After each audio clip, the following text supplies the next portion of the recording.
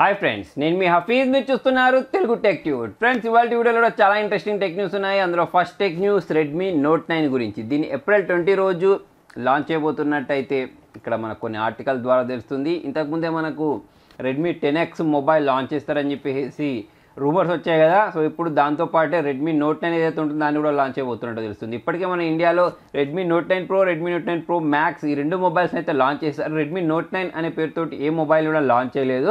So మరి దీనిలో ఏం ప్రాసెసర్ యూజ్ చేస్తారు, ఎటువంటి స్పెసిఫికేషన్స్ తోటి లాంచ్ చేస్తారు, ఏ ప్రైస్ సెగ్మెంట్లో లాంచ్ చేస్తారు అనేది అయితే చూడాలి. నెక్స్ట్ న్యూస్ వచ్చేసి ఐఫోన్ 8 ప్లస్ గురించి. సో దీంట్లో మనకు 64 GB వేరియంట్ ఉంటుంది చూసారా, దాన్ని డిస్కంటిన్యూ చేయబోతున్నట్టయితే తెలుస్తుంది. ఇప్పటికే మన ఇండియాలో అయినా కానివ్వండి, వేరే కంట్రీలో అయినా కానివ్వండి, ఐఫోన్ SE 2020 అయితే లాంచ్ చేసేసారు. మన ఇండియాలో దీని ప్రైస్ చూసుకున్నట్టయితే 42,500 తీసుకొచ్చారు కదా.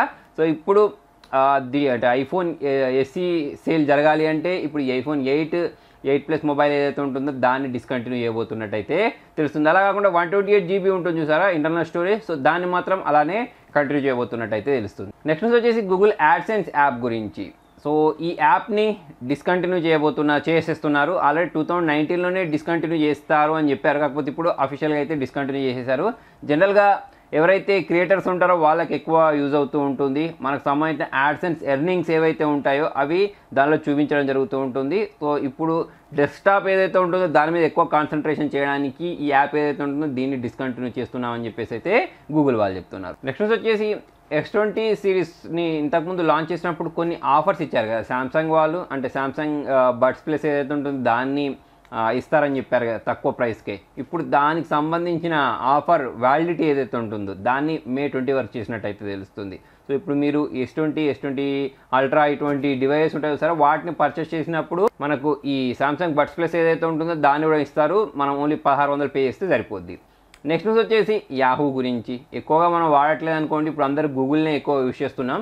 అయితే ఈ యాహూలో జరిగిన సెర్చెస్ ఆధారంగా జనాలు ఇళ్లలోనే ఉంటున్నారు కదా లాక్డౌన్ కారణంగా. సో ఏం సెర్చ్ చేస్తున్నారు అని చెప్పేసి యాహూ వాళ్ళు అయితే ఒక రిపోర్ట్ని విడుదల చేశారు. దాని ప్రకారం మనం ఎక్స్పెక్ట్ చేసినట్టు కోవిడ్-19కి సంబంధించిన ఎఫెక్ట్స్ ఏంటి, కోవిడ్-19 ఏంటి, కరోనా అంటే ఏంటి, దానివల్ల జరిగే పరిణామాలు ఏంటి, వ్యాక్సిన్ ఏంటి, ఓకే దానికి ఏం మెడిసిన్ యూజ్ చేస్తారు, ఇటువంటివి ఎక్కువ సెర్చ్ చేసినట్టయితే తెలుసు. దాంతోపాటే జూమ్, స్కైప్ ఇటువంటి వీడియో షేరింగ్ యాప్స్ ఏవైతే ఉంటాయో లేకపోతే కాన్ఫరెన్సింగ్ యాప్స్ ఏవైతే ఉంటాయో వీటి గురించి ఎక్కువ సెర్చ్ చేసినట్టు తెలుస్తుంది. దాంతోపాటే నెట్ఫ్లిక్స్, అమెజాన్ ప్రైమ్ ఇటువంటి వీడియో స్ట్రీమింగ్ ప్లాట్ఫామ్స్ ఏవైతే ఉంటాయో వాటి గురించి ఎక్కువ సెర్చ్ చేసినట్టయితే తెలుస్తుంది.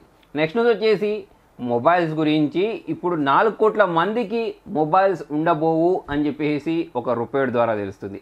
మొబైల్స్ ఉండకపోవడం ఏంటి అంటే ఇప్పుడు జనరల్గా చాలామంది మొబైల్స్ అనేవి పాడైపోతూ ఉంటాయి. సో ఆ పాడైపోయిన తర్వాత వాళ్ళు ఏం చేస్తూ ఉంటారు, ఈ ఆన్లైన్లో కానీ లేకపోతే ఆఫ్లైన్లోకి వెళ్ళి కానీ పర్చేస్ చేసుకునేవాళ్ళు. కాకపోతే ఇప్పుడు లాక్డౌన్ కారణంగా ఎక్కడ కూడా మనకు మొబైల్స్ అమ్మట్లేదు. దాంతోపాటు ఈ స్పేర్ పార్ట్స్కి సంబంధించిన సప్లై ఏదైతే ఉంటుందో అది ఆగిపోయింది. దాని కారణంగా ఎవరి దగ్గర అయితే మొబైల్ పాడైపోయాయో సో వాళ్ళకి ఇటువంటి ఇబ్బందులు తలెత్తే అవకాశాలు ఉన్నట్టయితే తెలుస్తుంది. సో ఇప్పుడు మే ఎండింగ్ కల్లా 4 కోట్ల మంది దగ్గర మొబైల్స్ ఉండవన్నట్టయితే తెలుస్తుంది. ఇప్పటికే 85 కోట్ల మంది ఈ మనం ఇండియాలో మొబైల్స్ వాడుతున్నట్టయితే తెలుస్తుంది. సో దాంట్లో ఇప్పుడు మనకు నెలకు చూసుకున్నట్టయితే 2.5 కోట్ల మొబైల్స్ అమ్ముడవుతాయని చెప్పేసి అయితే తెలుస్తుంది. సో ఇప్పుడు ఈ మొబైల్స్ పాడైపోవడం వల్ల వాళ్ళకు నెక్స్ట్ ఆల్టర్నేటివ్ లేకుండా పోయింది, అంటే దాన్ని రిపేర్ చేసుకోవాలంటే. సో అందుకోసం చాలామంది ఏం చేస్తారు, ఇప్పుడు ఈ లాక్డౌన్ అయిపోయే వరకు ఆ మొబైల్స్ని అలాగే ఉంచి పెట్టాల్సిన పరిస్థితి అయితే ఏర్పడింది. ఫ్రెండ్స్, మరి మీలో ఎంతమంది ఈ లాక్డౌన్లో మొబైల్ని పాడు చేసుకున్నారో కింద కామెంట్లో రాయండి. నెక్స్ట్ వచ్చేసి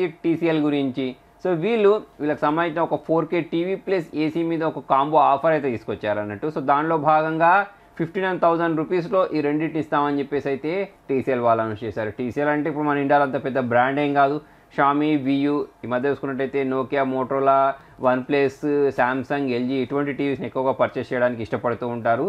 సో మరి చూద్దాం ఈ ఆఫర్ పెట్టిన తర్వాత ఇది కొంటారో లేదో. ప్రజెంట్ అయితే లాక్డౌన్ నడుస్తుంది. నెక్స్ట్ వచ్చేసి జూమ్ యాప్కి పోటీగా ఫేస్బుక్ వాళ్ళు కూడా ఫేస్బుక్ మెసెంజర్ రూమ్స్ అని పేరుతో ఒక కొత్త ఫీచర్ని అయితే తీసుకొచ్చారు. దీనిలో మనం 50 మందితోటి గ్రూప్ వీడియో కాలింగ్ చేసుకోవచ్చు అన్నట్టు. ఆల్రెడీ వాట్సాప్ వాళ్ళు 8 మెంబర్స్ని తీసుకొచ్చారు కదా, వీళ్ళు ఏకంగా 50 మెంబర్స్ తోటి ఈ ఫీచర్ని తీసుకొచ్చినట్టయితే తెలుస్తుంది. కాకపోతే దీనిలో ఒక డిసడ్వాంటేజ్ ఏంటి అంటే ఎండ్ టు ఎండ్ ఎన్క్రిప్షన్ ఉండదని చెప్పేసి అయితే వీళ్ళు చెప్తున్నారు. సో రూమ్స్ క్రియేట్ చేయడం చాలా సింపుల్. ఎలాగైతే మనం ఒక గ్రూప్ క్రియేట్ చేస్తామో అలానే ఒక రూమ్ క్రియేట్ చేసుకుని మనకు నచ్చిన వాళ్ళని దీన్ని ఇన్వైట్ చేసుకోవచ్చు, అవసరం లేని వాళ్ళను తీసి పడేయచ్చు. సో ఇటువంటి ఫీచర్స్ తోటి అయితే వీళ్ళు ఫీచర్ని తీసుకొచ్చారు. నెక్స్ట్ వచ్చేసి OnePlus 8Z గురించి. దీనికి సంబంధించిన ఒక రెండర్ అయితే ఇంటర్నెట్లో కనిపిస్తుంది. దాని ప్రకారం ఇది సెంట్రల్ పంచ్ హోల్ తోటి రాబోతున్నట్టు అయితే తెలుస్తుంది. ఇప్పటికే OnePlus 8 Pro అయితే లాంచ్ చేశారు, 8Z అయితే లాంచ్ చేయలేదు.